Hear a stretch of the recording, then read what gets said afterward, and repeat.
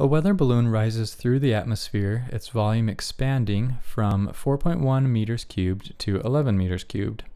As the temperature drops from 18 degrees Celsius to negative 14 degrees Celsius, if the initial pressure inside the balloon is 1 atmosphere, what is the final pressure?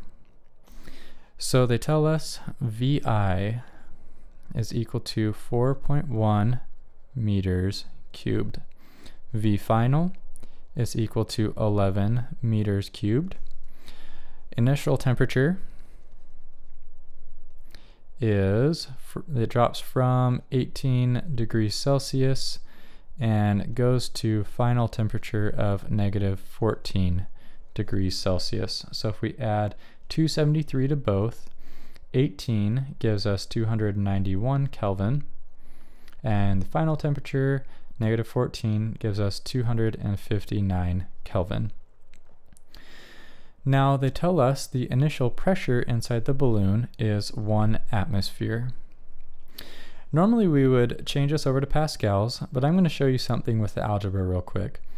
So if we are going to use this relationship, PV over T initial, I'll do all that initial, equals P final, V final, T final. We want to find final pressure. So if we leave this, or actually I'll show you in a sec. Let's isolate this real quick. So we times both sides by TF over 1. Those cancel.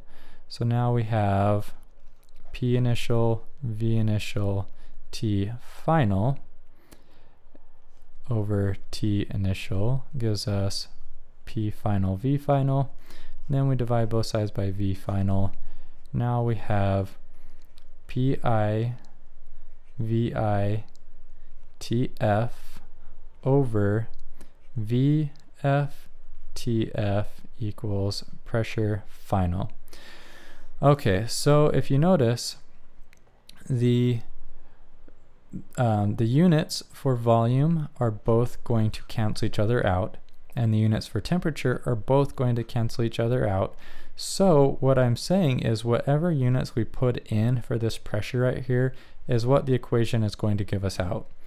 And since the Mastering Physics, they want atmospheres, let's just leave it as atmospheres and it'll even make the math easier for us.